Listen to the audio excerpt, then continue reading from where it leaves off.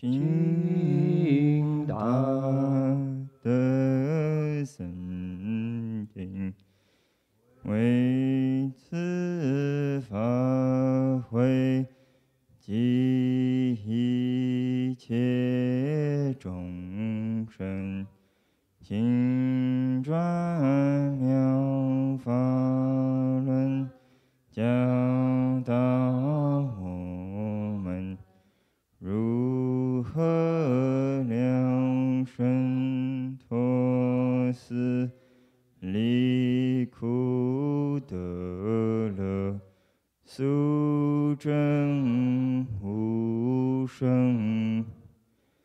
Will the Sangha, with great virtue, out of compassion, for the sake of this assembly and all living beings, please turn the wonderful Dharma wheel to teach us how to suffering and attain bliss and transcendence, and quickly realize non-birth.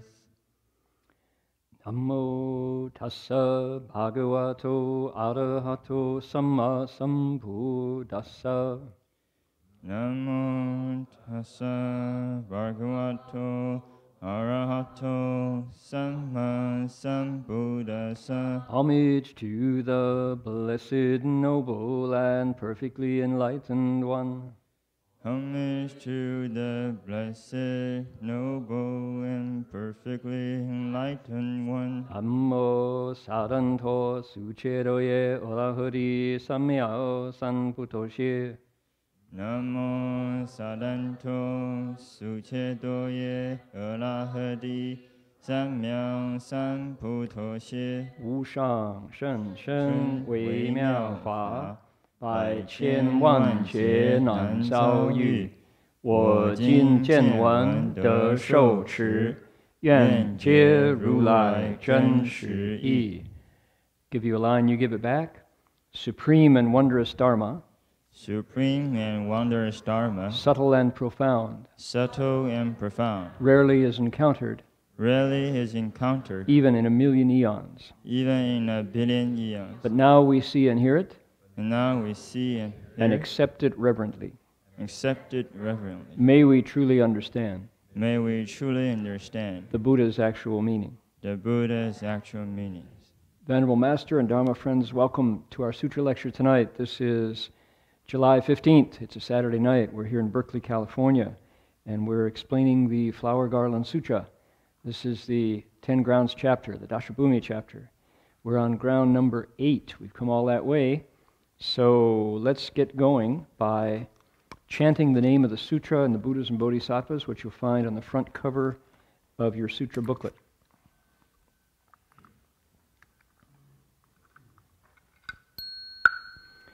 Namo Da Fang Guang Fu Hua Yan Ji Hua Yan Hai Hui Fo Pu Sa.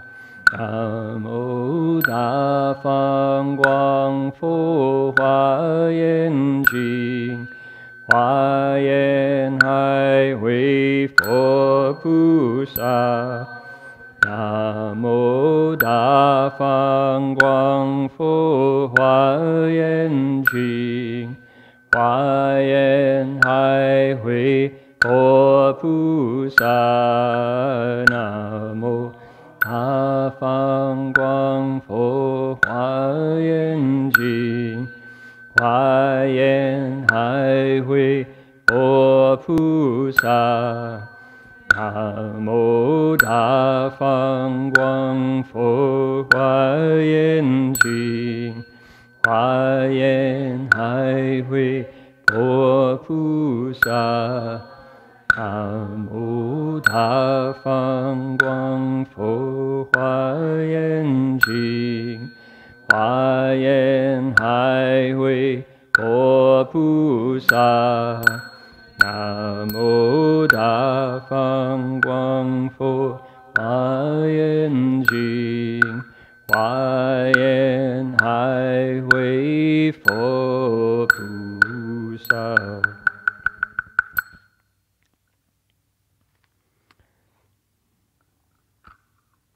Please turn to page 8 and page 9 in your books.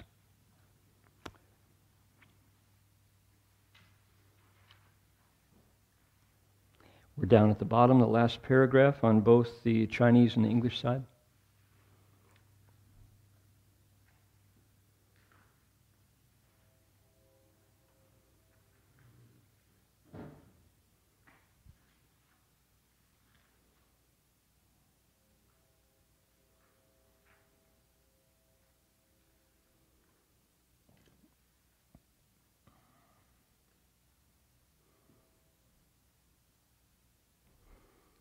Okay, everybody know our method, our technique. We start by reciting the Chinese together. I give you a line, you give it back. Then we move over to the English and we do that in unison. Okay, here we go. 佛子菩萨成就此人，即时得入第八不动地，为身恒菩萨，难可知，无差别，离一切相，一切想，一切执着，无量无边，一切声闻。必知佛所不能及，理诸宣证即灭现前。Okay, over to the right now, page 9 at the bottom. Ready? Let's read it together. Disciples of the Buddha. When the Bodhisattva achieves this patience, he immediately enters the eighth ground, that of stability. He becomes a bodhisattva of profound practice. He is hard to know, has no discriminations, is free from all characteristics, all thought, and all attachments. He is limitless and boundless, and no sound hearers or Pratyeka Buddhas can match him. He leaves behind all clamor and dispute, and a state of still quiescence appears before him. Okay. Eighth ground, bodhisattva who is reaching this place in his practice or her practice that is considered to be the big turning point. The first one being the bodhicitta, the bodhi resolve that the bodhisattva made who knows how long ago before he or she set out on this path. This is the next big turning point. So what we're going to see tonight, we're already we're past the preamble. We're now into the actual substance of this series of instructions called the eighth stage, the eighth grade, the eighth ground. So what's going on is the bodhisattva's mind is changing, actually transforming. And what is doing it is what's happening here is we're seeing the effects of what are called dharmas, capital D, that is to say, forms that Buddhas transmit. We're seeing the effect of that on a human being, particularly the mind. It's dramatic. Things really change. And it's not only changing here in the eighth ground, it's been changing subtly all along. Somebody who wants a really good PhD topic could go through the Avatamsaka Sutra and make a list of all the different places where the sutra describes a mental change, an emotional change, a psychic change. What would be an example of an emotional change? On the first ground, the bodhisattva leaves all fear behind. becomes absolutely free of fear. And it specifies what they are. There's an example. This is a profound mental transformation, not just thinking differently, but actually physically something changes. Let's clock some of the earlier ones. There was a place between the 10 practices, between the 10 transferences and the 10 grounds, where the Bodhisattva entered the dhyanas. And what happens then? Your breathing stops. What happens next? Your heartbeat stops. And you don't die. It's a perfectly, quote, natural response of the body to these practices. Interesting, huh? So let's just see when in our everyday culture, something like that might happen. Well, when you go to the doctor. Okay, if you go to the doctor, let's say particularly a Chinese doctor. I don't know if anybody, probably most of us here have had that experience. I don't know if everybody who will be listening online will have had that experience. But when you go to a Chinese doctor, for example, they typically, if they're maybe, let's say, an acupuncturist, they go in and first thing they do is they look at you. A skillful doctor will smell your smell, look at your color, ask you to stick out your tongue, then take your pulse. And by sensitive training of the fingertips, they can feel not just kind of the pulse that we feel, they can feel numbers of pulses. Heart, meridian pulse, liver, kidneys, gallbladder, spleen. And by judging, they go, oh, that feels kind of ropey. Oh, that feels kind of stiff. Oh, that feels really sluggish. They'll say, oh, you need to adjust here and here and here. They take these very slender needles, put them in the right places, and adjust your body. You change.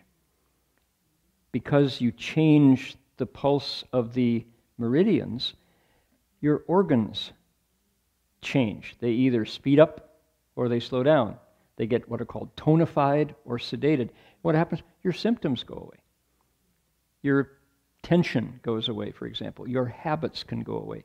Things like that. So when you go to a typical Chinese doctor, for example, things change because of what they do. They apply a form or a technique or an intervention, and things change. Exactly what's going on here in the Avatamsaka Sutra, the Bodhisattva is being his own Dharma doctor, so to speak, and is applying these things called Faman sometimes, Dharma methods, techniques. What would be one? Sitting in full lotus. There you go. There's a physical intervention, right? You're crossing your legs, taking your senses, and instead of allowing them to freely run out and interact with sights and sounds and smells, etc., you do what's called huiguang. You reflect. You bring your senses back in, and sights are still there, but you're not intending, you're not directing your eyes out into the stream. Sounds are still there, but you're not intently listening to discriminate high sounds, low pitch, pleasant sounds, coarse sounds, etc. So that's an intervention. What happens bit by bit is that energy stays with you, and oh my goodness, your body warms up, for example. Bit by bit, things change. We get to the 8th ground, and this bodhisattva is now able to influence his or her mental processes in a profound way. Let's see. Okay? Kind of get the context of what could happen here. I'm preparing us, talking in advance about a way to interpret what we're going to be hearing tonight. Okay. 佛子菩萨成就之人.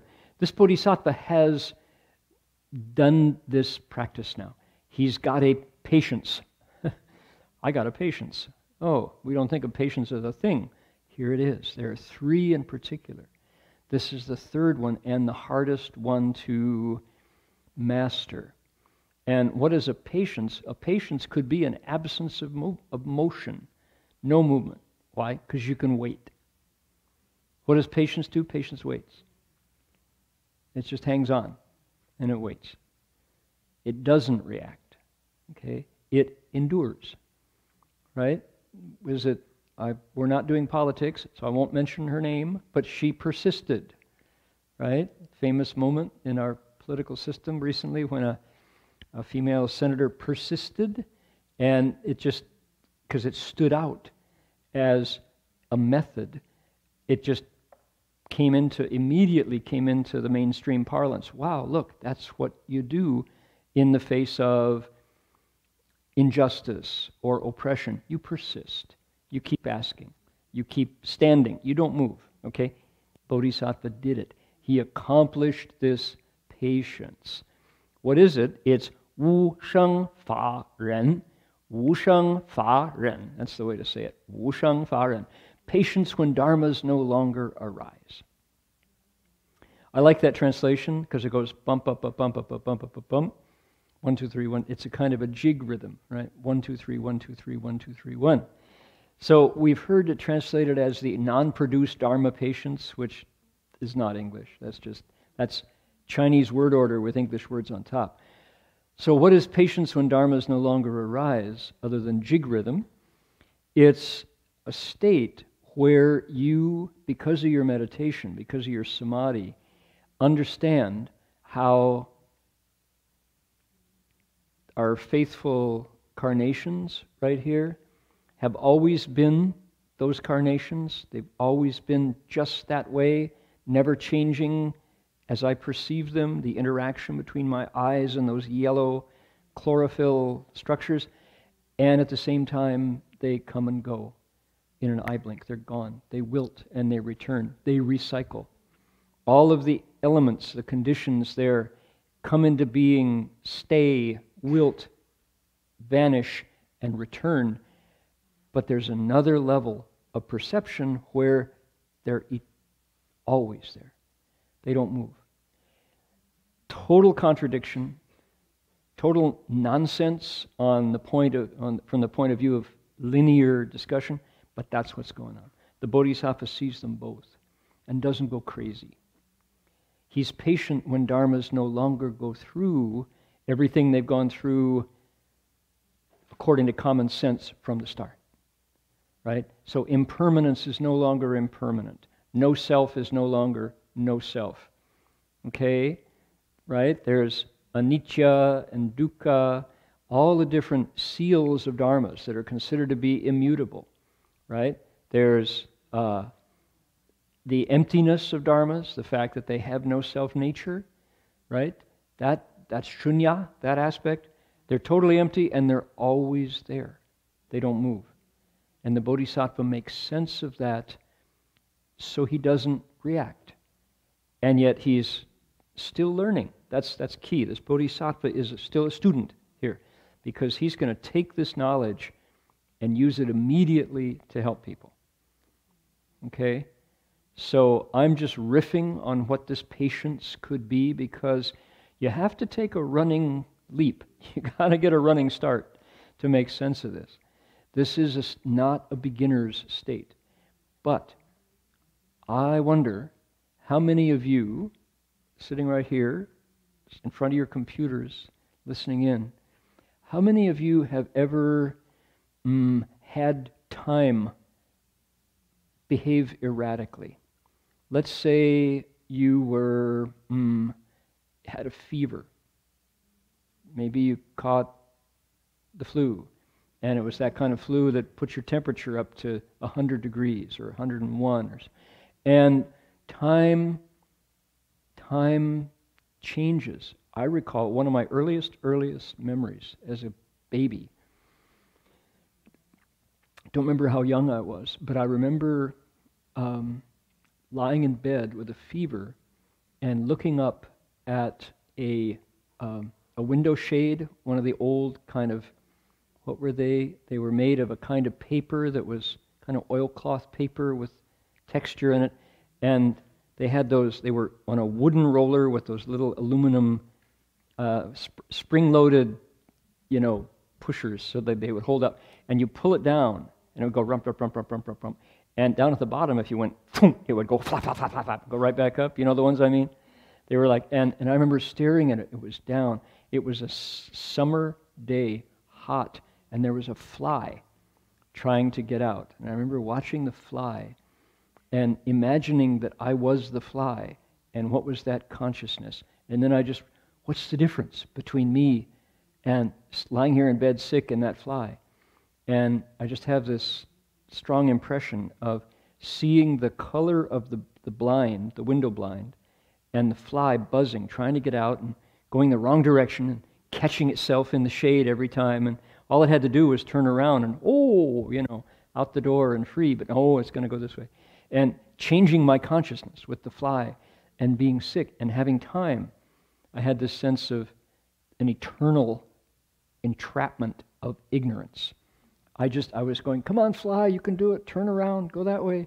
And it wouldn't, just beating its head against the window blind.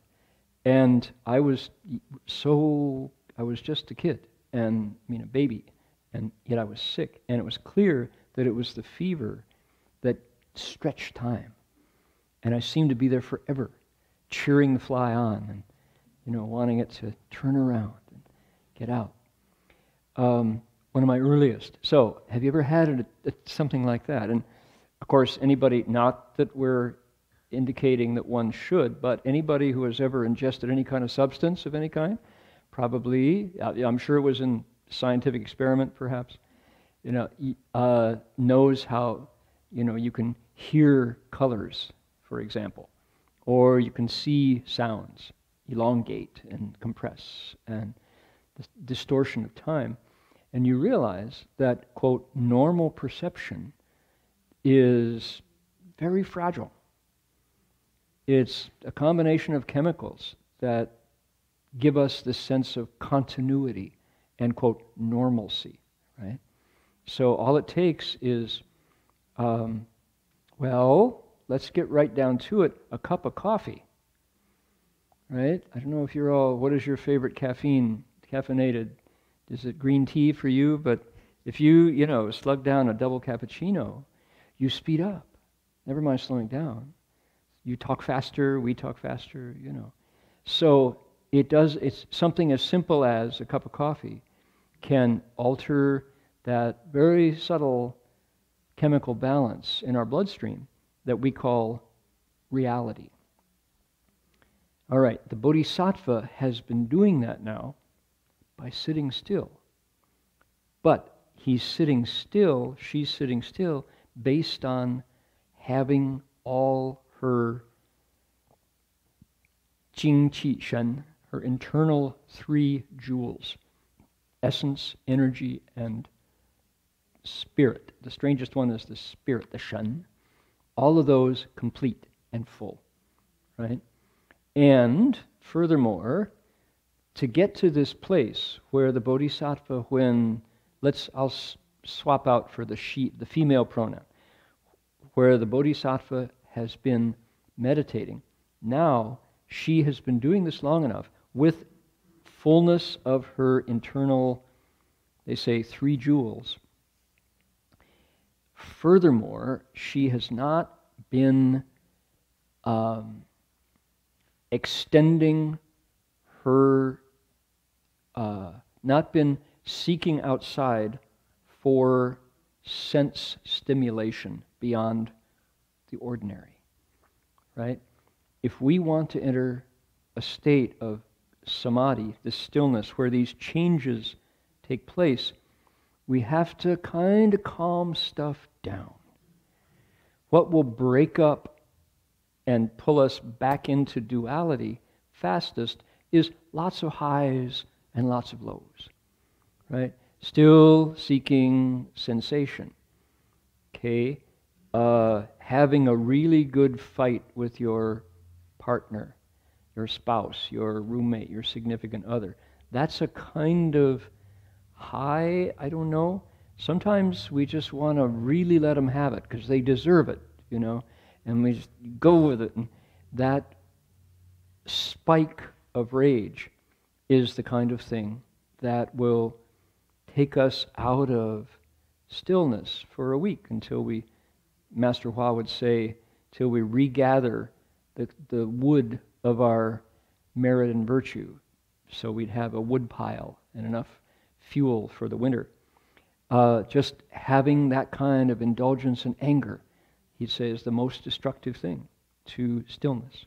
So this bodhisattva has been gathering back their essence, energy, and spirit, and has been living a quieter life. A quieter life. I know guys in particular who I met who were great fans of spicy food. Oh, these guys loved jalapeno and sriracha and what's the, in Louisiana, what's the hot sauce we always use? Tabasco. They were great Tabasco, you know, and just love it. If it wasn't hot, they couldn't taste it. You know, they must have had blisters on their, permanent scars on their tongue. And after 10 days of meditation, said, how was your retreat? Oh, well, you know, strange, funny, I gave up hot sauce. After sitting still, I realized that hot sauce was just, it changed me too much. I didn't want to have to go find myself after lunch every time. Right? Because you do, you just, even that much stimulation on the tongue. Not the eyes, not the ears, not the nose, not the body, not the mind, but the tongue. Right? Sending your tongue into orbit can knock you out of samadhi. Same thing with, you know, putting on the headphones and listening to your favorite music. Notice I didn't say loud music. It's the one you like the most, that you, it just puts you into rapture, and you have to go find yourself afterwards. You're gone, you know. It can be what? It can be Bach cello suites. Nothing with any percussion in particular. Or it can be death metal, you know, whatever you like. But it's the interaction of the organ with the stimulation of the sound or the sight or the smell or the taste that moves you out. So this bodhisattva has been practicing pulling the highs back and bringing the lows up. So instead of like this, a lifestyle that goes from high to low, it's now kind of like that, more mellow, and you kind of quiet. Because why? When you sit still, all of that self, true self, that you gathered back, all that raw material transforms, and you accomplish patience. Right? This is an accomplishment. There's no sign to it. That's the thing. There's no proof, quote, of it to ordinary eyes and ears. Big changes in the cultivator. Okay? And it has a name. This ground is called stability. Back in our Chinglish days, it was called not moving, the ground of not moving, the ground of unmoving. 不动, right? Not, 不, not. Okay, not, 动, move. The ground of not move, right? Not moving. Stability, stable ground, stable state, the stage of stability. And what? Here's a description. What's this bodhisattva like now in this grade? No longer third grade anymore. It's now the 8th grade. 为神恒菩萨难可知. This is a bodhisattva whose practices run deep. Right? They and these practices have now become identified with each other without any trace of practice. 难可知. They're hard to know. Hard to know. In other words, where they go with their meditation, an ordinary meditator can't fathom. Hard to know. So I looked up. I went to our best commentary on this text. That's the commentary by the teacher from the Tang Dynasty, whose name is his name by the emperor gave him the name Qingliang Guoshi, Master Clear, National Master Clear and Cool. His name was Cheng Guan. So Cheng is like crystalline. Guan is contemplation. Cheng Guan Hoshang. So he's known as Avatamsaka Bodhisattva. He made a commentary on this entire sutra, and he gave it to his disciples and said, "What do you think?" And they all went, "Shifu, we don't understand it. We don't get it." He said, okay. He wrote a commentary to his commentary. He went back to his desk and started over again. And thank you, Shifu, that's much helpful. So it's the Huayan Su Chao. It's the Sui Shu Chao. So it's a commentary and a subcommentary. He said to this thing, Nan Ke Zhi, I thought, what does it mean to say he's hard to know? It's not like Shaft. Remember, I've told you about the theme song to Shaft. No one understands him but his baby, right? He's a mean mother fletcher, they say. Shaft, who's the man? Shaft. That was very impressive in my turbulent youth. We all wanted to be like Shaft. Richard Roundtree, he was the first of the black, he started a genre. He was an African-American super spy. Richard Roundtree, Shaft, S-H-A-F-T. Not recommended. I mean, it's great at the time, but definitely it will disturb your samadhi when you watch it. Shaft comes swinging in through hotel rooms on a rope with the guns blazing. He was a black James Bond, right? And no one understands him but his baby. In other words, Shaft doesn't have a lot of insight, right? But his girlfriend does. She knows she can tell him, you know. So, okay, these were our role models back in the 60s and 70s. Shaft. Great theme song. Oh, my goodness. So, anyway, he is like Shaft. He is hard to know, right? Unless you're his baby, then you know what's going on with him. So, what did Master Cheng Guan say about Nan Ke Zhi? They said, he is like a grain of sand. No, he's like a grain of wheat in a bushel of wheat. I thought, whoa, that's really revealing. What is it about this bodhisattva? It's not that he is so difficult like Shaft, you know, like a thorny personality.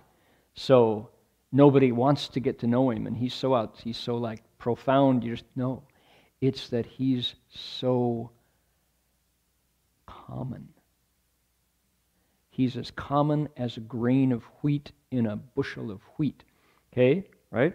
Just say, suppose let's say, here's another one, a grain of rice in a pot of rice. Okay, think of your last pot of rice. Was it today? We ate rice today at lunch. There was 3 kinds. There was fried rice, and there was soupy rice, and there was rice in the rice cooker. And you think of all those grains of rice, if you had to find one, you know, the grain of rice you were looking for, they all look alike. Exactly. This bodhisattva has cultivated her personality back to identity with all other personalities.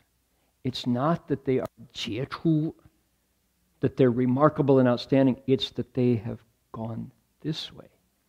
That's what I think is so helpful. What the bodhisattva has been doing is cultivating away every trace of individuality, specialness, uniqueness. Why? Because the work that they have to do requires them to be just like you. If they're attached to being unique and special and individual, just the way I like it, you know, Budweiser, you know, I'm loving it, you know, this pleases me, this corporate flavor, you know, of the week. It's like another million people around the country. I love it. Wrong. It's you get rid of every trace of specialness. Because why? In order to teach living beings, you have to go down to the roots and merge. You have to engage. You have to find the common denominator of all living beings so that from the roots you can pop up and teach them and be gone again. That's what was going on in the seventh ground, right? Remember, in the seventh ground, the Bodhisattva was what? She was learning expedient wisdom, how to teach. And at the same time, the cultivation that's been going since the Bodhi resolve has been accumulating, the samadhi, these deep, deep states have been accumulating. So now in the eighth ground, there's even less of the Bodhisattva left. They've been scraping it off, ground by ground. There's less of them now. So that when it's time to teach a living being, boom, they know precisely what's going on in that person because they're not different from that person. And I mean, I'm out of my depth here. I'm surmising, but I'm getting it, by thinking, what would it be like? The Bodhisattva state now is this fluid kind of state because they will appear, they have the ability to appear in whatever form is necessary, speaking whatever language is necessary, whatever garments are necessary, whatever kinetic motion is necessary, whatever memories are necessary to get next to you, get your confidence, and speak or act, behave in a way that inspires you to change for the better. That's the work. And that's hard. People are complex. We don't trust easily. But that's what the Bodhisattva is doing, right? Like a grain of rice in a rice cooker full of rice. That's why they're hard to know. Says Master Chengguan. Beautiful comment. That's key to understanding. It's not that to be a bodhisattva you have to get something special, And you see these cultivators who tighten themselves into knots so that they can be so good at their cultivation, and it's like wrong direction. You don't get there by being special. You get there by being the same. Going the wrong direction when you make yourself yin baba. So, he becomes a bodhisattva. He is hard to know. He makes no discriminations. That's probably better than has no. Makes no discriminations. We'll change that. Furthermore, look at this. Li yi qie xiang, yi qie xiang, yi qie zhi zhuo. Liang wu bian. He leaves behind. That's the verb here for three items. He leaves every feature behind, every characteristic. You can't tell where the bodhisattva is or who the bodhisattva is. Furthermore, li yi qie xiang, all thoughts are gone. Bodhisattva is not there thinking the way we think, not in the same way. He's not in there saying, if I do this, I can get that. Maybe I'll make a bid on that one and the auction ends in 24 hours and I might win on eBay. Got to keep checking. I'll set up an alarm, so it'll tell me when the auction's about and I'll get it. That's a lot of thinking. The marketplace requires us to think like that, right? We have to get in there and struggle if we're going to win the item. Bodhisattvas says, there's nothing I need. Everything that I need comes to me, and I'm not going to think about it. Furthermore, yi qie zhi zhuo, all attachments are li, he's let go of. He's gone beyond. She has left behind. All features, characteristics, all thinking, and everything that the bodhisattva clings to doesn't anymore. How hard? What would it be? What would it mean to leave every attachment behind?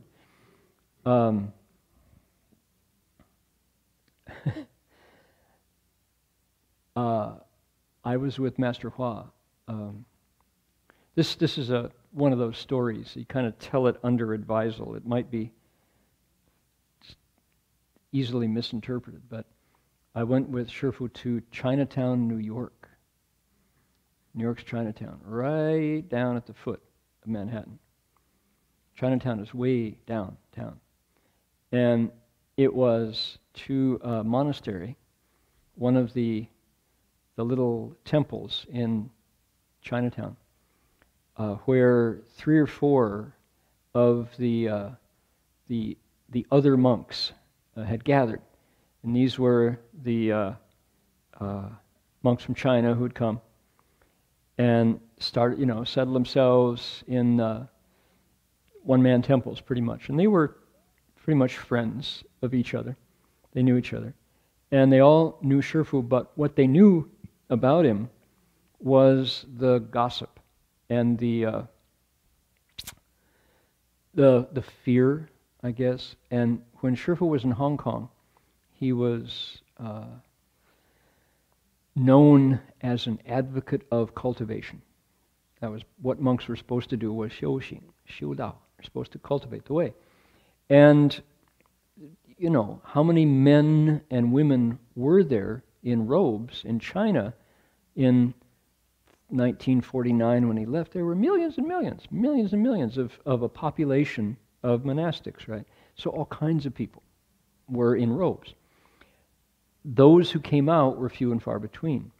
But those, and all different backgrounds. You never knew who could make it out. How many of those made it to New York? Fewer still. And their Master Hua had some Dharma friends among the Sangha in New York who were incredible cultivators, including the monk who wrote out the Avatamsaka Sutra in his blood twice, right? Oh my goodness. Talk about taking an extreme practice, right? So there were some wonderful cultivators, but there were other monks also who interpreted their life in religion differently. So I was with Master Hua, and we were at this temple, and we went in and the dining room was downstairs in the basement of this temple. So now Chinatown has been, it's one of the oldest portions of Manhattan, this island. The history of settlement of New York is old and rich, and there's lots of stories there. So this is one of the oldest layers of Manhattan, right? And a very raw basement room where they were eating. And I remember one of the two of the monks sitting around the table were unhappy with Master Hua being there. They didn't want Shifu to be there because he made them nervous. I was trying to interpret. The Chinese was going really fast, and Shifu was a cultivator. And apparently, now I couldn't tell who was who among these monks. I was a brand new monk. But apparently 2 of the monks were from the other side of the Sangha, kind of. If anybody has read the Stendhal novel called Le Rouge et le Noir, right, the red and the black, you kind of know different. It's about institutionalized religion. Well, 2 of these monks were institution monks, and they took issue with Shifu. And I remember there was an argument that started really fast and really hot. And the argument was about cutting off attachments. Our Bodhisattva li yi qie zhi zhuo, right, leaves all attachments behind. And so Shifu said, yeah, can you cut it all off? And the monks said, cut it all off. What do you mean, cut it all off? The Shifu reached over, and there was a vegetable knife on the table. And he reached over, and he grabbed the knife, and he slammed it down on the table. He said, cut it off! Bang! Like that. And the knife was like that on the table. And these monks turned white, And there was no doubt that he could. That was the feeling. It wasn't that he was threatening their lives, but he was the Shifu showed something by doing this. And he said, that's what I mean. You're not, if you can cut it off, you're not afraid of anything, even dying. Right now. And and he's calling the bluff of these monks who are talking tough. You know how to cut like that, and this knife. Yeah, it was amazing. And it's just the quality of his voice and just his, fearlessness, this courage. They call it 狮子吼, right? 魏说, the lion's roar. And these monks were just sweating and they had met their match, and of course they weren't about to cut off lunch. Much less could they cut off all their attachments. And anyway, so I wish I'd understood more of what they were saying, but it was pretty dramatic, and that's what it means to be able to cut it all off. So all attachments. This monk is able to leave all attachments behind. Attachments to birth and death, life itself. Okay. So I didn't convey that story very well. I haven't thought of that in a long time. What does it mean to leave attachments behind? Well, I remember that knife sticking in the table. Okay, so boundless and beyond measure. 无量无边. Boundless and beyond measure. That's this bodhisattva. And we, when we hear teaching living beings, okay, the bodhisattva has a motivation. He wants to teach 教化众生, we say, teach living beings. We think maybe we had a teacher in college and we went to class, or maybe we had we have an image of a religious teacher. Maybe it's Master Empty Cloud with this long white beard. We think a teacher who says powerful words and we're moved by them, like that. I don't think that's what this means. This bodhisattva, talking about teaching, he has, for example, overcome cravings in his own body. What's craving? Well, I was just going through at Buddha Root Farm at our Oregon retreat. Jin Chuan Shi provided me a set of photographs from early days at Gold Mountain Monastery, and we had located these, and he'd gathered some, and we were one I think it was Thursday night. Well, folks had gone to the waterfall, Kentucky Falls, up in the Oregon woods. We got an early start to the program that night, and we threw a bunch of these photos, black and white photos, of the early days at Gold Mountain Monastery. This is 1970, 1971, 72, 73. And the seeing those photos put me back into my own experience coming to live in a Buddhist monastery and seeing the stark conditions of that converted mattress factory on 15th Street and Albion. It's near Valencia. People know the mission. The side street was Albion. It's near Rainbow Grocery. People know Rainbow Grocery on 16th. We were just down Albion, across from the projects there. And it was a factory. It was a 30s factory, red brick, 3 stories. And boy, when we got there, it was grim. It was barely, nobody would imagine habitable, right? Not a place for people to live. But it was converted, and my goodness, sure enough, I went in, I got there in 1972, and just when the reconstruction was going strong, and I learned how to be an electrician's apprentice, and I learned masonry. I learned how to mix mud, cement, with lime and water, and how to lay it on with a trowel, and how to tap bricks, and learn trades, because we had to do it ourselves. We did earthquake retrofit, we repainted, and ran all the new electricity, Anyway, seeing that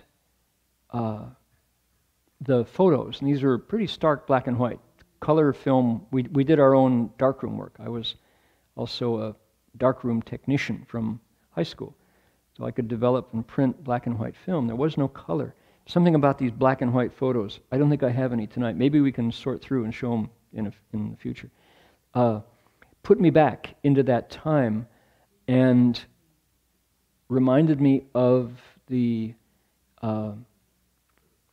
conditions of getting Buddhism started in the West at that time. And the people are pretty resilient, and comfort or excess comes gradually. For example, the topic that I started on was craving, right? Talking about craving. How this bodhisattva has left craving behind. And I remember I had been living in the life of a graduate student in a studio apartment, a basement studio apartment up on Vermont Street here in Berkeley, just 2 blocks from the Kensington border, and also 2 blocks from the reservoir up before you go into the park. And so I was eating very simply. Mostly I was eating brown rice, steamed vegetables, and not much else. That's all I could cook. And so I was already eating a very simple diet. But when I got to Gold Mountain and committed to living there, Master Hua was not one to waste a penny on his person. And he wanted to teach us about the wasteful habits of America vis-a-vis food. So we went dumpster diving. And this was in San Francisco, around the Safeways, pretty much, or the local stores. And who knew, Safeway, we learned all these habits. Safeway can't sell spotted bananas, for example, right? As soon as a banana gets a spot on it, maybe they'll have a day-old section, but they won't sell it past the second spot. What do? Dumpster. Dump it. It's just the only cost-effective way. Bread, right? Bread that is past a short thing get dumped. Milk, veggies, any veggie that has any discoloration, for example, green peppers, things like that, can't sell it. They dumped it. And so this is before the days of mass homelessness in San Francisco. We kind of knew we would go and talk to the guy who was, the produce guy at the Safeway in the Mission. And when do they do the veggie sorting and the extra food sorting? And we would go out and stand around the dumpster and wait. And here comes the gurney cart with all this excellent food dumping. And we would say, $5 for all that fruit, the bruised mangoes, and the discolored apples. You say, yeah, sure, don't tell anybody. We'd come back with all this. We would intervene. We didn't dive into the dumpster that much. We got ourselves between the gurney and the dumpster. And after a while, there was this friendly rivalry between all the religious groups in the Mission District. We were there with the Dawn Horse Commune, and we were there with the Zen Center, and kind of, hey, what are you low on? Well, we're low on bread. Okay, we'll take the milk. You get the bread. Okay. And we would work it out. And we ate whatever America wouldn't buy, right? And thrived. Sounds like, we ate dumpster dive for food. Sounds horrible, right? No, it was tremendous. And we'd pay $5 for a trunk full of food. Because why? It was going to be thrown out. So Sherpa said, why you should save America some blessings and use this food. Otherwise, what a shame to simply compost it, right? So we did that for a while. Now, it is now illegal to do that. There's all kinds of, I think at some point, somebody got some of the food and then got sick and sued Safeway, right? So it's like, so Safeway is like, hands off the food, we're dumping it. So anyway, but for years, that was how we lived and thrived, not just lived, but thrived. And who would think, craving, when your hunger is satisfied, it's the sensation is like what? It's like filling your car's gas tank. The car is not saying, I like that Chevron better than the Shell. Don't give me that Shell stuff. I want the Chevron stuff, right? No, it's all 87 octane or 76 octane, regular, unleaded. If you put high test in, put premium fuel in a car that's ready for unleaded, regular, you can mess up your fuel injection. But cars know what? Empty, half full, and full. People, once you experience that, experience food as fuel, it's amazing how quickly those cravings go away. So, we were eating just to get full. Food as gasoline. And, I'm skinnier now than I was then. Everybody was doing very well on the abundant food that America throws away. And we're mendicant monks. The other reality was, nobody was making offerings to feed 15 hungry American 20-year-olds, or 20. There weren't enough Buddhist donors who would say, oh, let's go down and feed the monks. There were, certainly, but it's just in terms of numbers. We have more active donors at the Berkeley Monastery now for 5 monastics than we had at Gold Mountain for 25 monastics, because the Mission District of San Francisco is not a Buddhist world then. So Master Hua was giving us an opportunity to still nourish our bodies without buying food, right? Keeping what? The spirit of monasticism, the spirit of the mendicant, right? Alive. So, interesting concept. How are we fields of blessings if we go into the Safeway with a checkbook and come out with $100 worth of groceries? We didn't spend money on food that way. We still received what was available. That was the spirit. And that's how I learned the notion of being a field of blessings monk. To this day, it's really rare that we go out to buy something, to buy food. I don't remember the last time, Now, mind you, at the Berkeley Monastery, we have tremendously generous lay donors who want to keep the monks want to keep us going. They value what we do, so, they bring food to the door, that wasn't happening at Gold Mountain. It was too early. This is the 1970s. How many Buddhist families were there in San Francisco who knew that there were these hungry monks down in, on 15th and Valencia? And what about, that's fine today, thank you, what about tomorrow? What about the next day? And the next day and the next. So we provided for ourselves by finding what was available, in fact, what was being wasted. So interesting, expedient means, right? So in the midst of all this, craving for this food or that food kind of went away. No, I can't say that.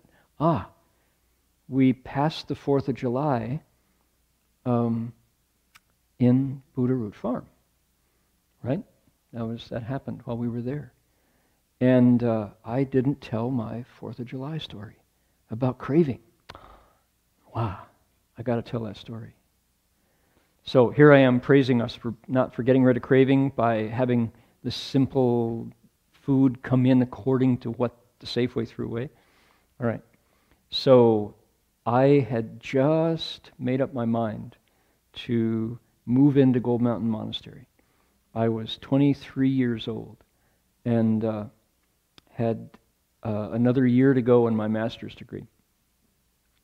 But I was writing my thesis, so I could write it from San Francisco as easily as I could from Berkeley. So I made the necessary arrangements and thought, I'll try it out. I'm going to move into Gold Mountain Monastery. And, the hardest thing to do was to find a home for my 2 cats, Patrick and Finnegan, the brothers. That was hard. But harder still, unknown to me, was my sweet tooth. And it's very interesting when you're able to take a quarter out of your pocket and buy a big Hershey bar, no problem. You don't really need a Hershey bar because you can get it any old time. Any gas station, 7-Eleven, it's got plenty of Hershey bars. And so you can, so you don't think about it. As soon as you don't have any money because you're trying hard to not indulge in impulse buying, that Hershey bar looks pretty luxurious and wonderful, and it sings to you, "Come and taste me, I'm delicious," because you can't. And you start, you're meditating, Hershey bar. Those little indentations in the top of the chocolate, and the way it curves down, and how it flakes off and it's different color brown, and how when you unwrap it, the smell hits, and Hershey bar, Oh, almonds or no almonds, I don't know. What do the almonds taste like? Yeah, Oh, boy. You just become a slave to craving. Okay. So, all right. So here I was, and it was summer, 4th of July coming up. And I thought, I've got my last $5 bill before I leave home. So what should I do? Well, put it in the box. Just put it in the box. Don't think about it. The box says, Wei Shan Zui Le. The highest happiness is when you do goodness. Goodness is the highest joy. So doing goodness is the greatest happiness. I thought, yeah, that's true. Put it back in my pocket. Turn around, step outside. Well, once that's gone, it's a long time when you leave. You're going to leave home forever, So, you boy. 4th of July was a Saturday. And so on Saturdays, we would do the Medicine Buddha Repentance, Yao Shi Chan, in the morning, and then have lunch. And then Shifu would lecture on Saturday afternoon, right after lunch, and then again in the evening. 2 lectures. So between finishing lunch and afternoon lecture, there was a period of time. You could brush your teeth, you could write a letter, you could, walk around, digest your food, and get ready to settle down for the lecture. So I thought, down Albion Street and turning west on 16th Street, there's a cookie store. And it was a cookie store where they sell cookies and baklava. Oh, San Francisco's finest, Greek owner, baklava. But the cookies, and, when you're normal person with money in your pocket, you walk by the cookie store 100 times, and it's like, chocolate chip, yeah. And they're getting bigger now, peanut butter, yeah. Oh, Christmas cookies, who needs them? But when you have $5 in your pocket and you're about to leave home, you think, that's what I'll do. I'll even get a bunch and bring them back for everybody, that way I can give cookies to everybody. No, I'm going to do it. The excuse to go and do it. So I was determined, okay, great, what time? Oh, I got half an hour before lecture. So I go looking left and right, and sneak out and go running down Albion Street. Don't want to waste any time in case I decided to eat a couple on the way back, you know. And running, coming down, wow, Lauren closer to 16th Street, picking up speed, right? Come skidding around the corner, push on the door, bang! Sign, closed for 4th of July. See you Monday, you know. Locked. And I'm like, I have the screen door printed in my nose, you know, like crosshatched like that. All that craving right in front of my eyes. I was considering chewing on the screen just to see if it was sweet, you know.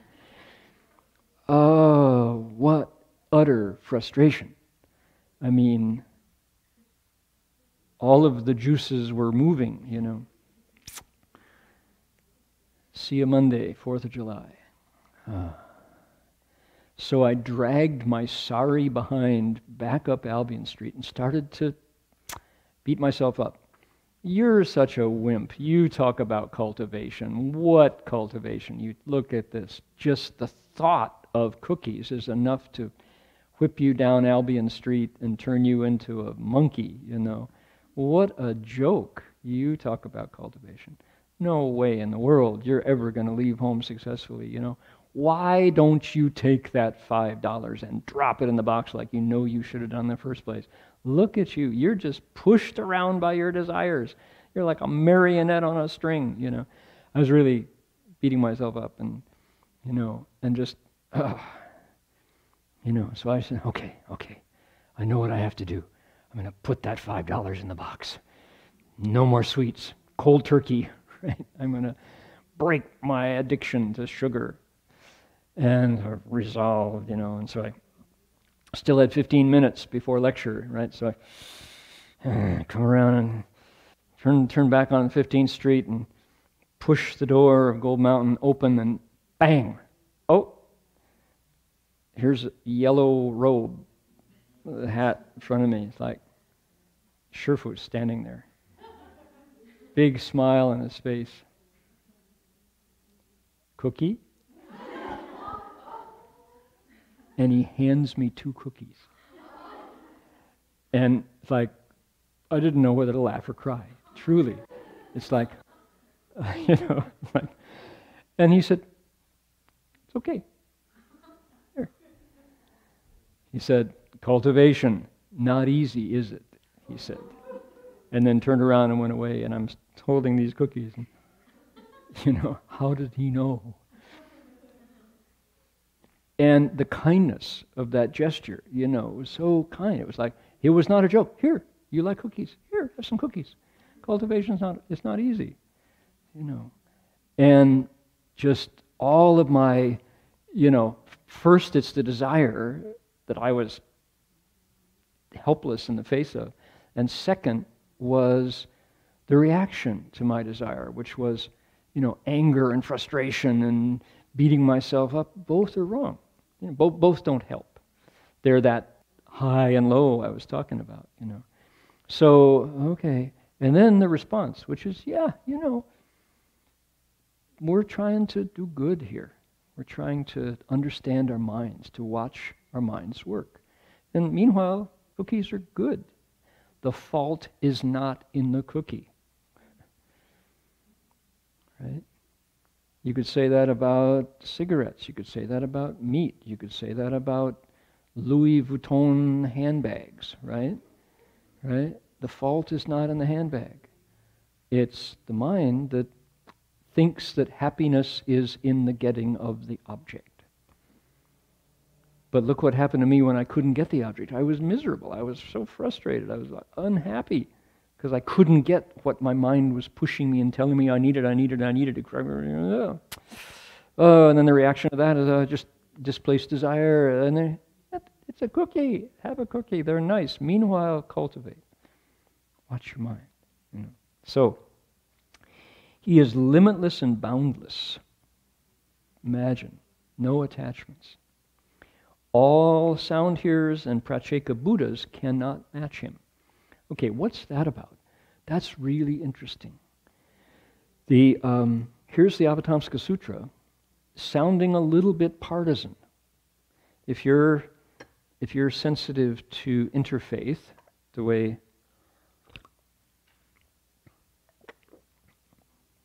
it's hard not to be now, when we're in a world that seems more and more and more polarized. When you find religions getting along, it's so refreshing and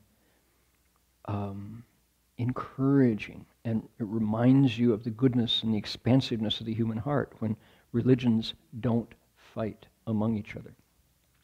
Right within the body of the Dharma, body of Buddhism, we have partisanship.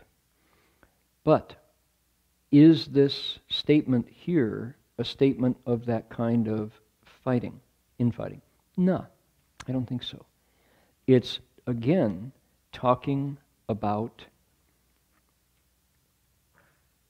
changes in the body and mind as a response to cultivation. What happens when the Dharma interacts with the human being. That's what it's talking about. And this is a textbook story of the changes that happen when you apply Buddha Dharma to your body and mind. Okay? What does it mean? It's not talking about an ism. It's not talking about a group of people. It's talking about a state of mind. When you get to the state of mind of an arhat that wants to stop cultivating, that feels like it's done, that that's the goal, that state of mind cannot measure up to this bodhisattva on the 8th stage. When you get to the, what is by the way, a sound hearer, that's our sheng wen, that's Chinglish, right? We don't have the final translation. It might be Shravaka. We might use the Sanskrit, meaning sound hearer. It might be voice hearer, hearing the Buddha's voice. 听到佛的声音而悟道, right? Someone who hears the voice of the Buddha and wakes up, realizes the Tao. That's what a sound hearer is. We could also maybe even say arhat, because sound hearers are, voice hearers are the early stages of the arhat path. Okay? There are various translations, but it's the bodhisattva's potential destination that she goes beyond, doesn't stop at. Okay? Pratyeka Buddha is the next level. A Pratyeka Buddha is another kind of what? Nirvana. This is success.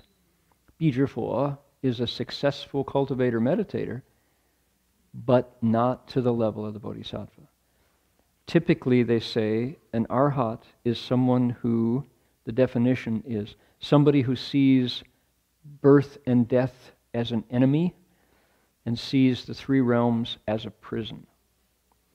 By comparison to the bodhisattva, who sees birth and death as the place, as his office, and the 3 realms are the rooms inside the office. That's where the bodhisattva goes to work. Samsara is the bodhisattva's workplace, where she returns over and over and over to help beings come out. So that's the arhat. The Pratyeka Buddha, they say, also known as a solitary Buddha, Pratyeka means solitary, also known as someone who is awakened to conditions.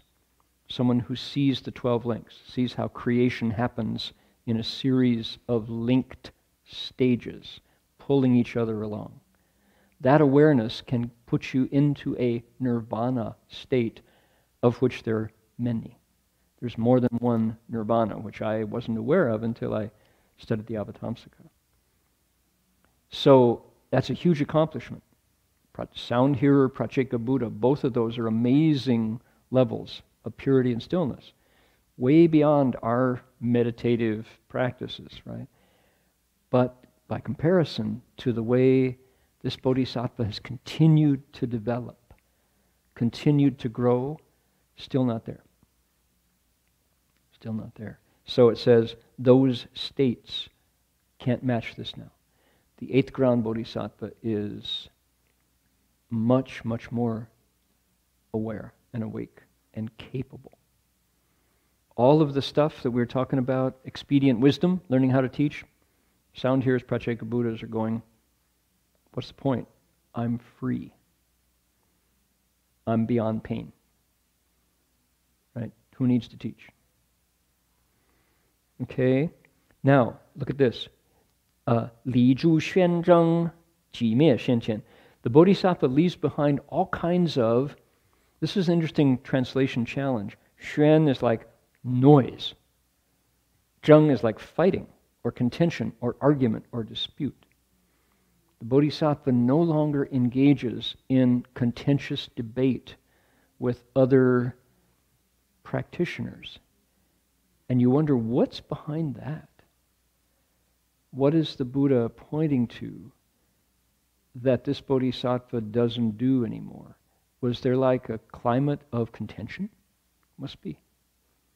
Must be that at this point there's lots of argument about states or accomplishments or whatever.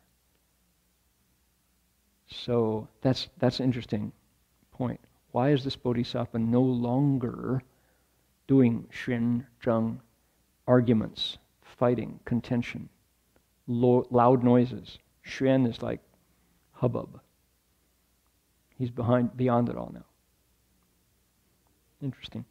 Qi mie xian qian, nirvana happens. That xian qian appears before someone. Nah, that's not the way to translate. It just means happens. Nirvana happens here. Not the Anuttara Samyak Sambodhi of the Buddha, but definitely birth and death, that experience of involuntary leaving, done. Okay? Interesting, huh? So this state is pretty amazing. Now, I went ahead and translated. We have to add to our books. That's it for our books now. We're translating as we go, retranslating. And I went ahead and today at lunch, I promised that we were going to get to the Buddhas, urging the Bodhisattva to go forward. We haven't. That occurs in the next couple pages. So this week, our manuscript is going to grow because we're going to continue to add pages here. It's an ongoing process. So stay tuned. Don't go away. Stay right where you are. Question from online. I'm not sure this is related to the sutta we're talking about. Jason asked, which is more important, service between service and meditation? Service and meditation, which is more important? To answer the question, I would have to know what who's the questioner? Yeah, who asked you? Jason? Okay. So, what's that? Jensen. Okay, that's Jensen from Indonesia. Okay. So, you need them both. And I happen to know that Jensen has a lot to do with Tzu-chi. And Tzu-chi is known, Tzu-chi Buddhist Relief Organization, led by Master Zheng Yan. They are very, very strong in service. They do it better than anybody. Tremendous efforts by millions of volunteers around the world. And imagine if they stopped. And instead of, showing up at Katrina-battered New Orleans, the way Tzu-chi did, with their vans full of antibiotics and dry blankets. If they said, no, we're actually meditating today, you take care of yourself, good luck. Right? that wouldn't, you think, oh man, okay, sure, that's the Buddhists. They're just seeking nirvana. We're drowning here. They wouldn't do that. They're good at their service. And the result of service is what's called fubao, blessings. Do you get blessings by meditating? Well, you don't burn blessings by meditating, but you get wisdom from meditating. How do you think of the Buddha? We think of the Buddha as greatly wise. Do you think of the Buddha as greatly blessed? Not usually right away, but he is. They say the Buddha is one who is doubly complete in wisdom and in blessings. So you need them both. But I wouldn't know what to tell Jensen until I watched him practice for a while. You know, maybe you need to do more service. Maybe you need to do more meditation. And some people do an entire lifetime or lifetimes of service. And they're not great meditators, but they're always in there, the last one, cleaning up, turning out the light, locking the door, right? Service. Other people, just the service is important, but the sitting is where they are. They're sitting until the bell rings, every period, you know. So it depends on you and your circumstance. Sometimes you do 10 years of service, then you meditate. What do they say? The bodhisattvas who get awakened, get enlightened first are the ones in the kitchen, often, they say. So, hard to know. But the theory is you need them both. Okay? Take that, Jensen. Got a little bit of news here. LA neighborhood stunned by sledgehammer attacks on Buddha statue. Quote, "We're not going to let this hateful activity win." Deadline is Palms, California, LA. For many years, the little traffic island at Jasmine Avenue and National Boulevard in Palms was the local dumping site. It was the spot where everybody dumped their couches, beds, washers, and dryers, said Lee, the director of Motor Avenue Improvement Association. That's one thing that happens to dryers there. So, the unwanted furniture and appliances at the median became such a problem, it seemed the city made daily trips to the intersection. I've seen pictures of the intersections, just a residential neighborhood, right? But there was an island where everybody dumped their stuff. Literally one night, a Buddha statue appeared, and nobody knows where it came from, but the community was like, oh, okay, there's a Buddha in town. Here it is at night. It's a cement Buddha image, right? Slightly smaller than life-size. Pretty much life-size. Sitting in full lotus. The stone statue, raised on a large planter, prevented people from dumping bulky items at the traffic island. It's unknown whether that was the intent, but neighbors embraced the Buddha, dropping off roses, daisies, and other types of flowers. It really rallied the community. People started taking care of the Buddha, said Lee, the guy. All was peaceful in the Los Angeles neighborhood until one evening last month when a man in a white sedan pulled over, got out, and used a sledgehammer to decapitate the statue, knock the head off it. Lee, the man, said 2 people witnessed the incident but were unable to write down a license plate number. So now they got a headless Buddha. He was heard yelling about Al-Qaeda and Muslim extremism and things of that nature, he said. I think this gentleman is a little confused and obviously a little violent. It's important we find him, educate him, and help him. The crime left residents stunned, says the article. This is LA Times. We're a very multicultural and eclectic community. There's a big population of Muslims, Christians, Catholics, Jews, so people were just taken aback.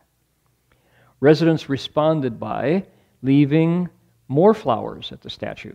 At least one person left a large laminated card with a Buddha quote and urged readers to, quote, please be kind to the Buddha. City Councilman Paul, whose district includes Palms, visited the damaged Buddha as a show of support for the community. So here they have the councilman coming down. It was a deal, a big deal. Lee said the vandalism was reported to the LA Police Department. A senior lead officer for the area could not be reached for comment Tuesday morning.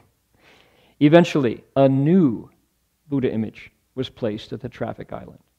The statue was untouched for a couple of days, until last week when the vandal returned. Because the statue's head had been reinforced with a metal rebar in the head, the man had to make more than one trip to destroy it. He just had to pound it a lot, but didn't get very far, so he returned a night later, and on the third time, he really went to town and bashed in the face, says the quote. A resident printed a picture of the Buddha's face and placed it on the statue. There had a headless Buddha image. Somebody printed a Buddha head and put it on the paper.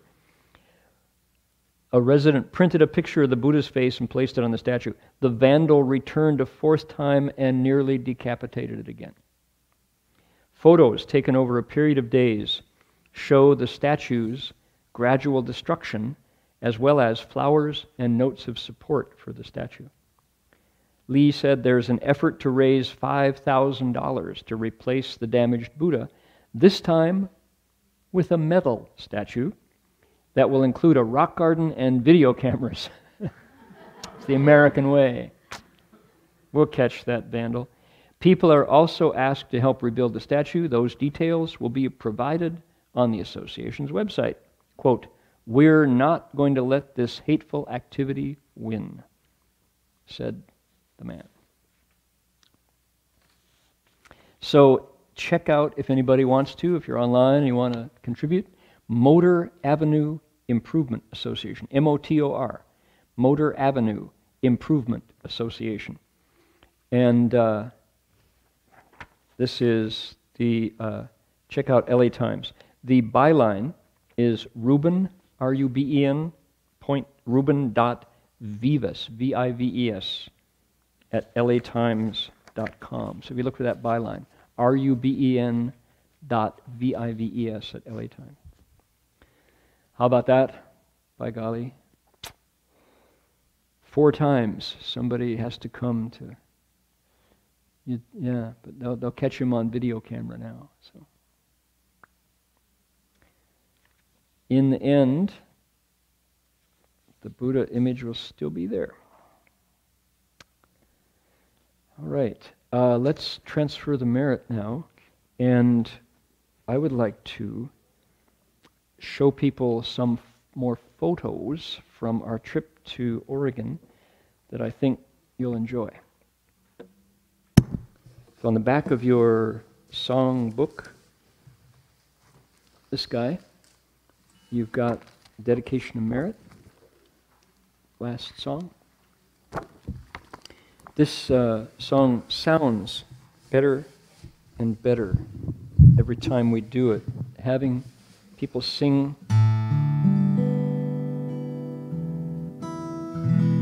singing along, singing together is this wonderful activity. The humans do. There's a human activity, choral singing. Birds do it too, but it's not the same.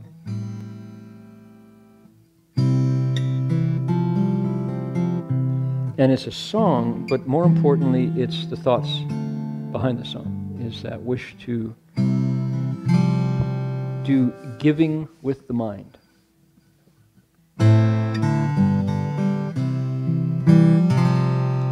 Might mention, before we start, that Guo Mama, one of our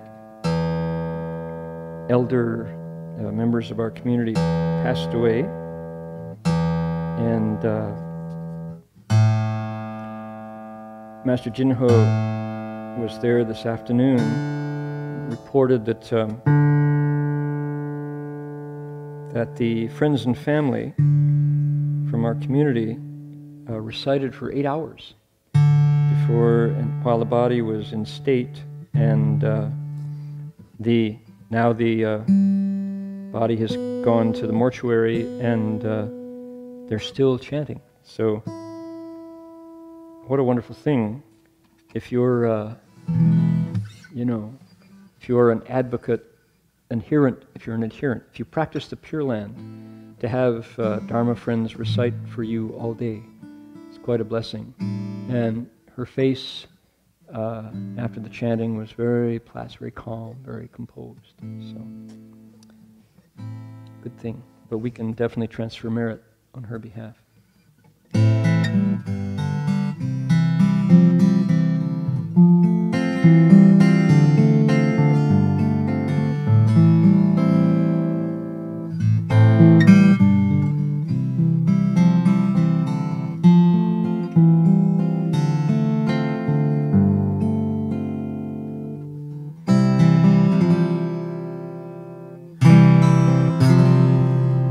Every living being, our minds as one and radiant with light, share the fruits of peace with hearts of goodness, luminous and bright.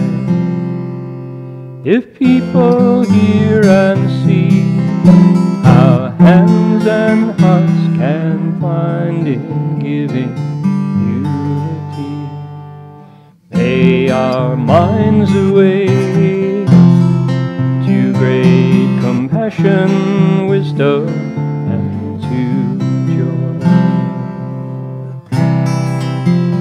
May kindness find reward, may all who sorrow leave their grief and may this boundless light dispel the darkness of their endless night. Because our hearts are one, this world of pain turns into paradise.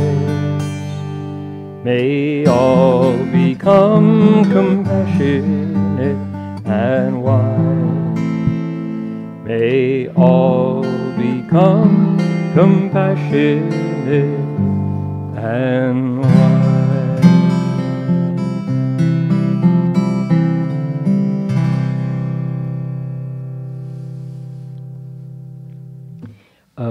While we're at it, we were talking about craving for things like cookies and baklava and other things. Could people, if you please, turn to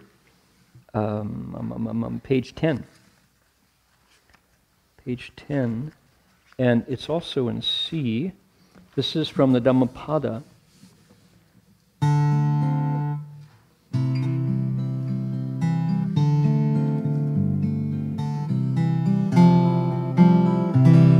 This is said to be, by the Theravada tradition, the first thing the Buddha said after enlightenment, by the Pali tradition.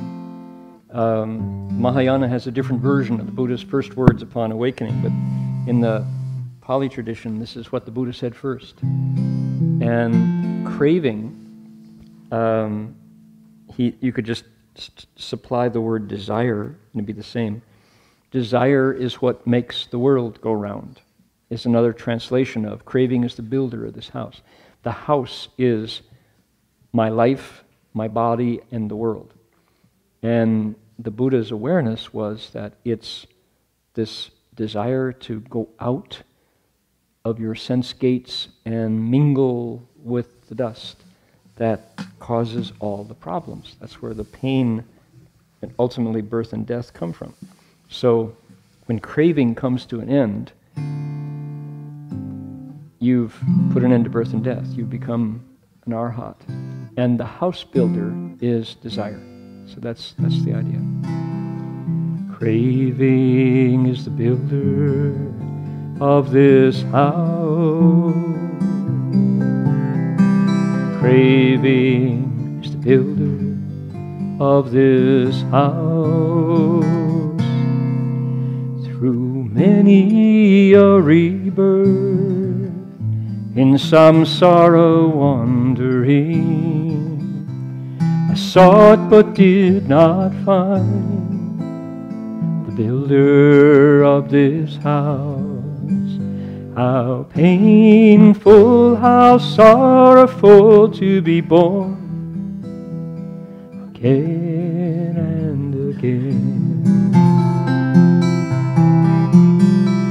Craving is the builder of this house. Craving is the builder of this house. Oh, house builder, see you at last.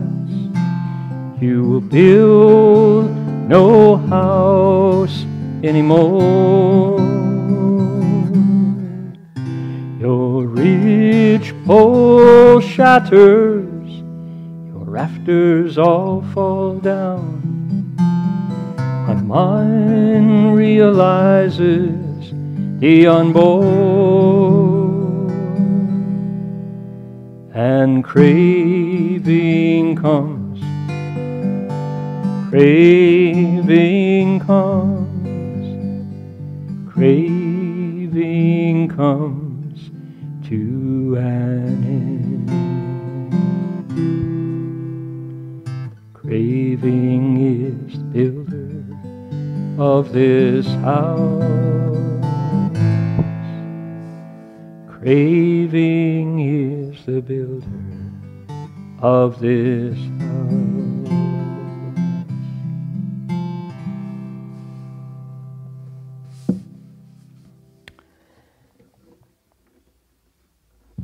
Was that the Buddha's initial statement beneath the Bodhi tree? That's what they say. That's the words of liberation from putting an end to desire. Pretty powerful. Okay, so if you give me 1 second, Jerry and I will bring the screen down, turn the projector on, fire up the slides, and we'll take a look at Buddha Root Farm.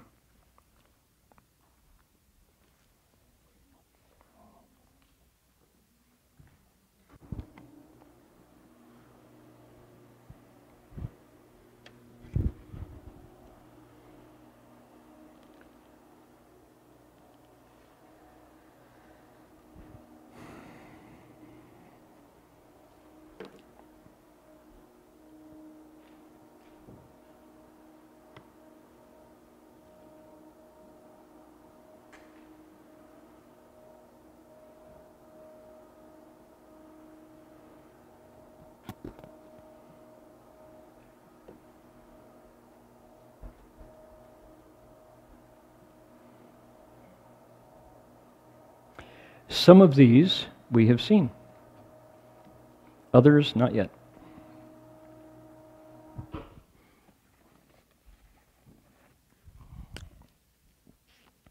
This is our annual trip to coastal Oregon, and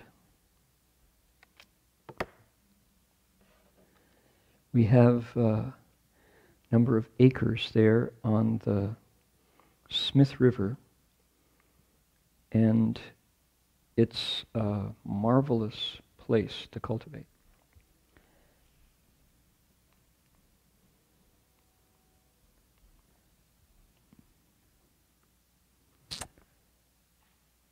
Are you going to work for me? Let's see here.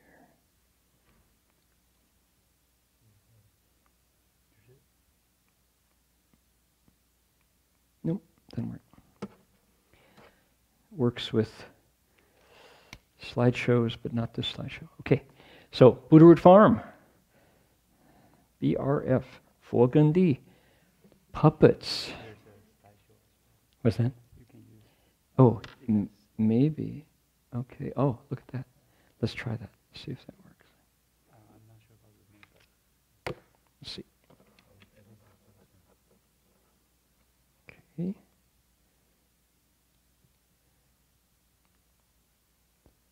Happy faces. Puppets are magic, you know. Slideshow.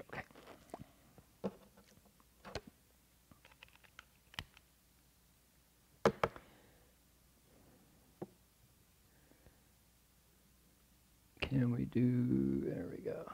Okay. People watching the slideshow, watching the puppet show. Ah, happy faces. No use crying over spilt milk. What happened here? A mole. I wish I was a mole in the ground. Look at the Golden Gate Bridge done in chocolate chips. By golly. Okay, this is a discussion meeting of the staff. This is the folks who went up the first week to prepare for the 85 campers. Sunning all the cushions and the sandals. Tents, tent living. Breaking out all the meditation cushions. Timber.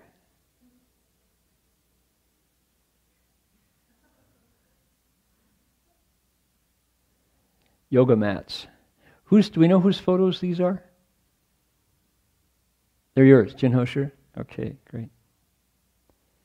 Tired. At the end of a hard day of work. Boy, can't even keep his eyes open. Yeah. Work to be done.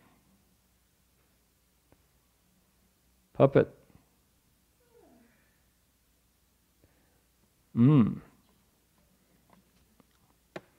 Barbecue.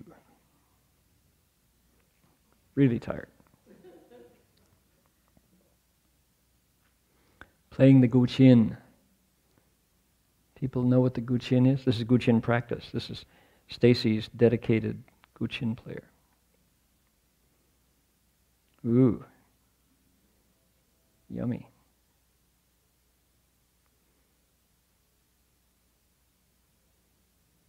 Uh-huh. Yep. Rest stop. This is lunch near Weed, California. We had a bus. We went on a bus from Berkeley Monastery. Arriving, Buddha Rouge Farm. Welcome. Elk along the road.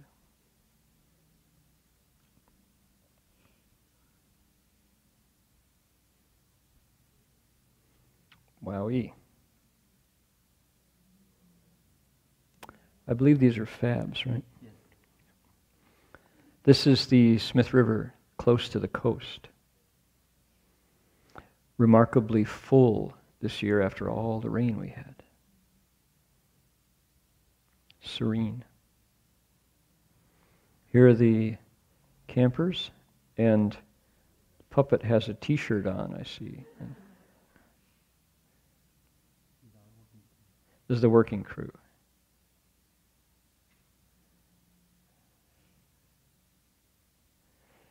This is our road that we walk every day up and down, up and down. Anybody name that flower? Anybody know? Foxglove, also known as digitalis. This is a major medical plant. Here's our faithful translator.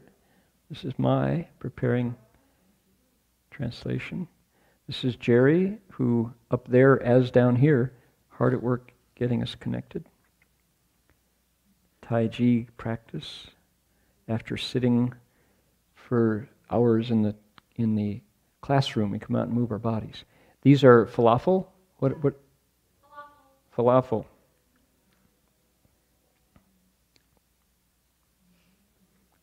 Chef Trevor. Nice photo. Whose are these? Are these yours? Yeah. These are Jerry's photos. Portraits. Huali. Tao. Spike. Bin.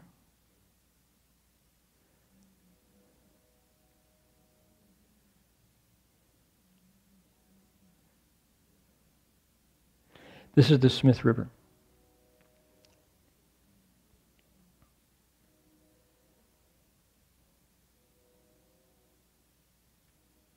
This is called Dharma 101. This is an after lunch activity where people just can ask questions about the basics. And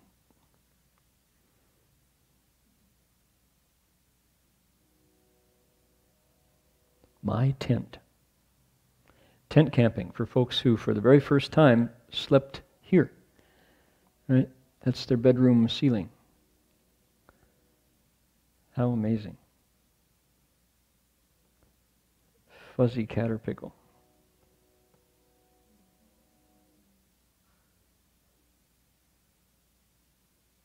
This is the Chan Hall where we spend most of our days.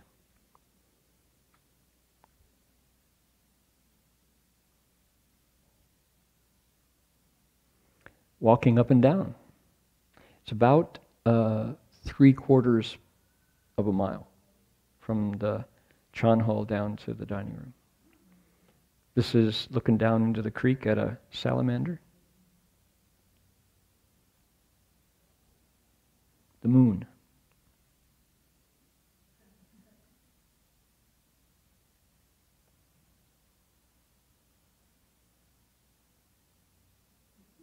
Oh, come back here.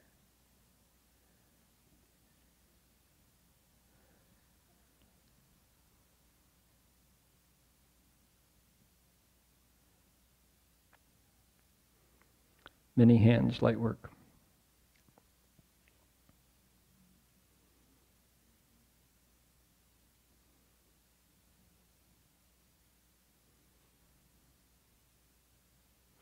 This is the our access road.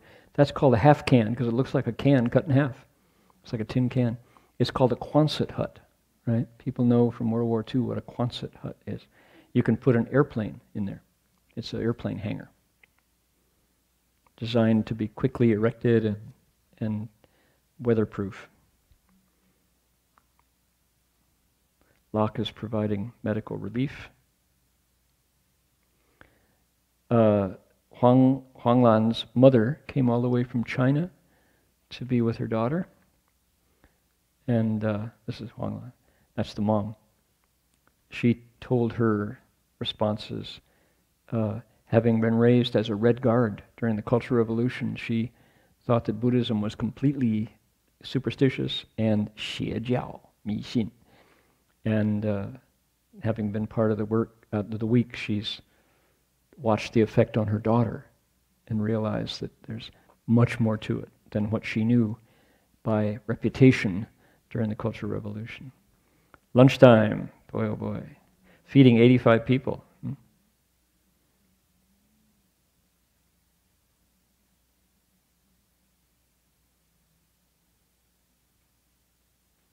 Big walks. Veggie dogs. T-shirts.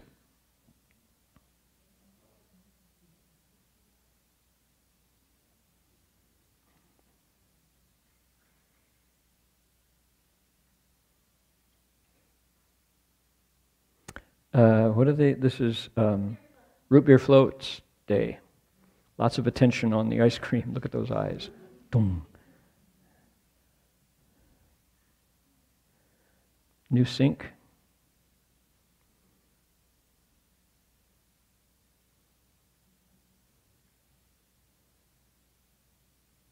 Playing the guqin.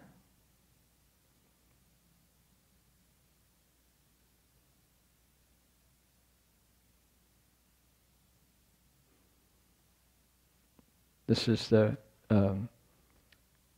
fruit and soup table. The women's food table is here, the men's table is over there, so we don't bang into each other, and you don't have to wait so long when it was one long table.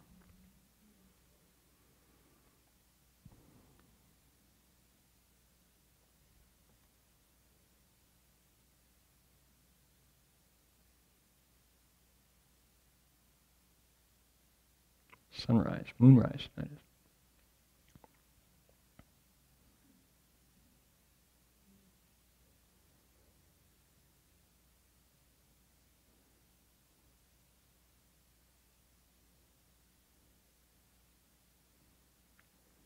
Turtle Mountain.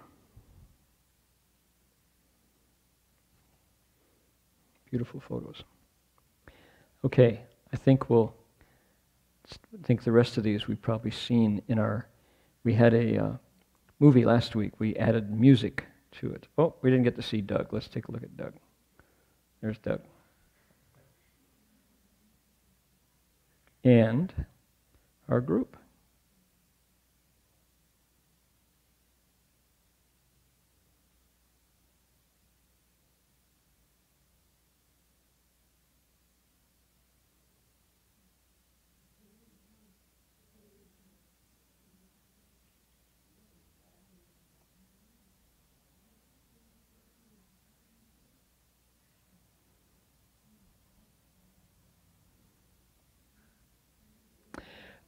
After the photo was taken, 2 nuns from CTDB came.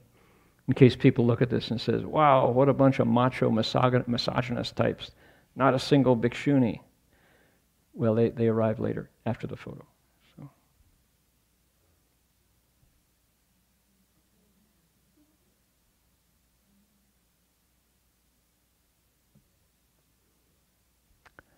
All right.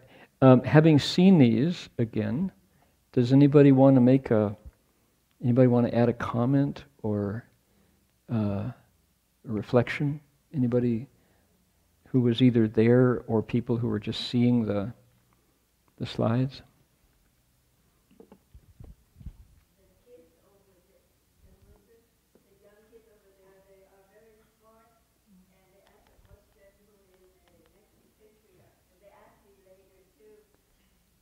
They did, huh?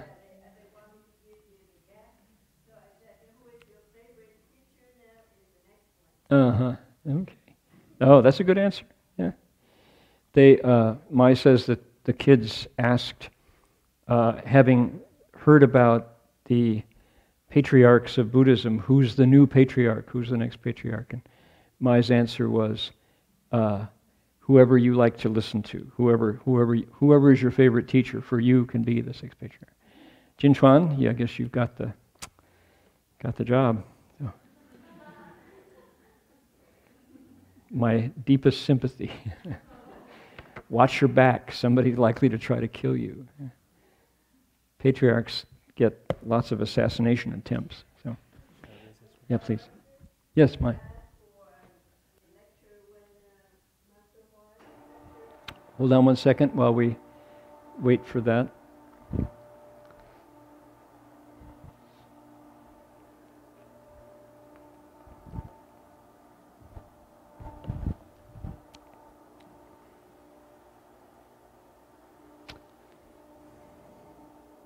Remember when we used to put the screen up and everybody had to move and we wheeled the projector in?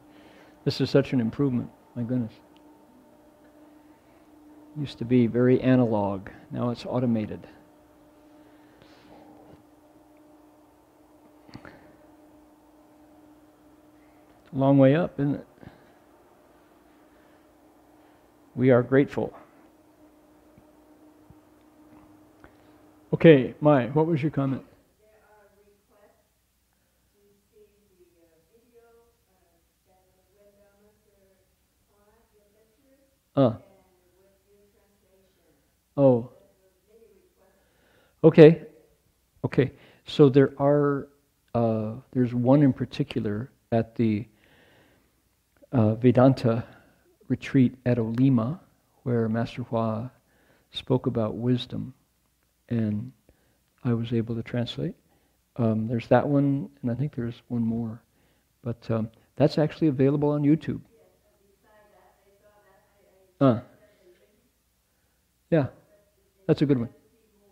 No, sorry, aren't any. It's pretty much it. Why? Because it wasn't like now, where you just go, oh, let's see, video. No such thing back then. If you had a camera. Kai, you didn't have, back in 93, did you have a movie camera in 93? Not so much. Yeah. Because when we were doing our pilgrimage in like 77, 78, 79, it's a moving thing. if there had been movie cameras, people definitely would have filmed the monks bowing along because we were pretty weird looking, you know. Let's capture that. There weren't any. I don't think we saw a movie camera the whole time. They didn't exist. You know, it was like Super 8, or you had to get a, you know, slap in the film and crank it up, and nobody had them. So it's not like that. Sorry. We have lots of Sherpa video, audio, but not video. Okay, any more comments on those slides that we saw, or the experience? We digested it for a week now. Not? Okay, Jin Chuanshi, do you want to talk about our, what's going on here? Do we have the mic out?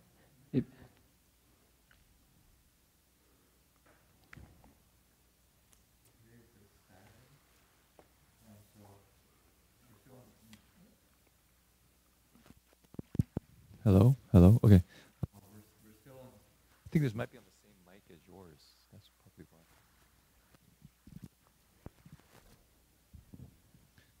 Okay, so we have our regular schedule still. So I believe on Monday,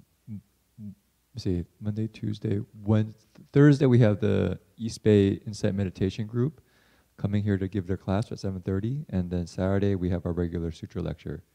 But other than that, is there, Mr. Yap, or we know, is there the nuns or the kind of the other Buddhist groups coming at all this next week? Mm-mm. No, I don't think so. So just those two events, just Thursday and Saturday. Sundays, or summer schedule. Yeah. We're on the summer schedule, which is lots of people are traveling, so we reduce our regular school semester schedule. Come back in September if you want something going on every night. Yes, sir. Roberto. Tomorrow, Sister Nanda Bodhi from Avatamsaka Sutra here. Okay. Third Sunday? There you go. Yeah. Okay. Yeah, so third Sunday, then the nuns from Aloka Vihara coming at 5 p.m., right, for their tea time, and then afterwards they give a Dharma talk. I'm glad you reminded us, otherwise we would have missed that. So once a month, the nuns from Aloka Vihara, which is in the foothills of the Sierras now, come to the monastery. So 5 o'clock for tea, and then after the chanting, they do an evening program. Okay?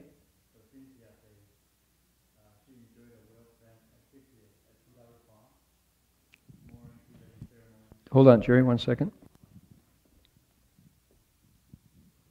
So from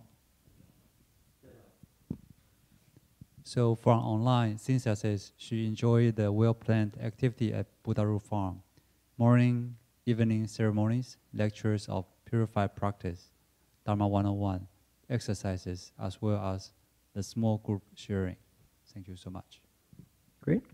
Thank you for that.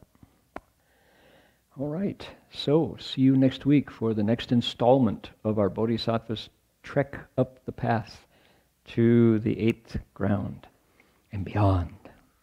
识道之进，非道在退，在善而从，不善而改。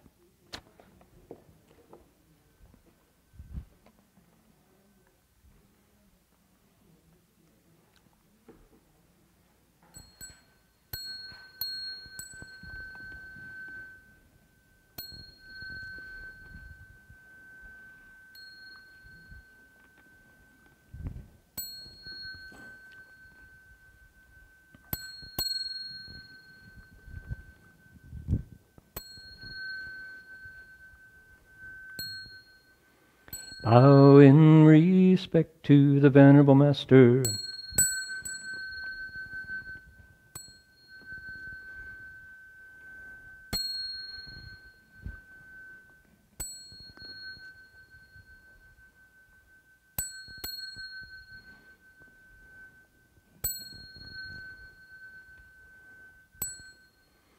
Namo Da Fang Guang Fo Hua Yin Ji